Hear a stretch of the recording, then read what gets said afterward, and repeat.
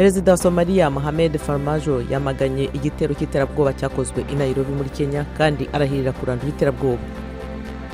Umuryango w'abibumbye watangaje ejo ko abantu bagera kuri 890 biciwe mu bushyamirane mu burengerazuba bwa Repubulika ya Demokarasi ya Kongo umwaka ushize.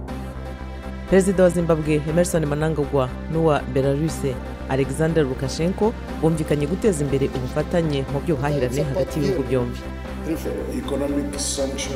Muri Tunisia abakozi ba Leta batangiye imyigaragambyo nyuma y'uko nta bwumvikane bushobotse hagati ya guverinoma n'urugaga rwa sendika rubahagarariye. Muri Uganda ho isosiyete MScan nyuma yo kwegukana igihembo cy'amadolari ibihumbi 25 mu irushanwa ry'abarwiyemezamirimo bafite amasosiyete agitangira ubu ririmo gukora ibyuma byo gupima abagore batwite bidahenze by'umwihariko ku bagore bo mu bice bikennye by'icyaro.